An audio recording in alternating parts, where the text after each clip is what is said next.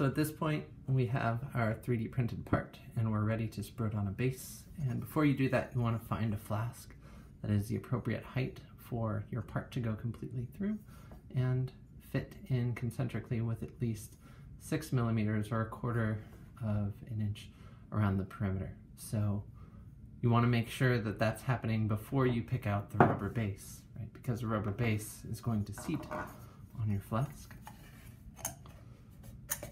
Like so, okay? So we're going to pull that off. We're going to light our alcohol lamp. So there's a very slight flame there. And then we've got our wax sprue already ready on the bottom.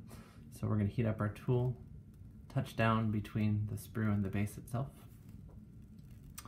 and get it to fuse.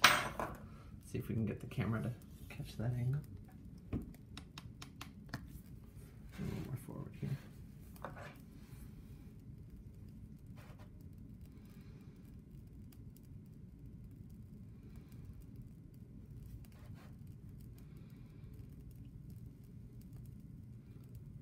Just heat it up until you see the wax flow in your hot tool, and then lightly slide it on the base, touch down, pull away.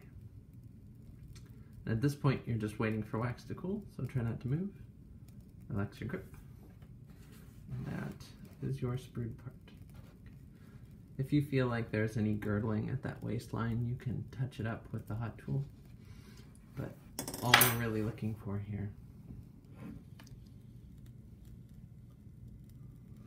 is to make sure that this flask fits around our part nice and uniformly.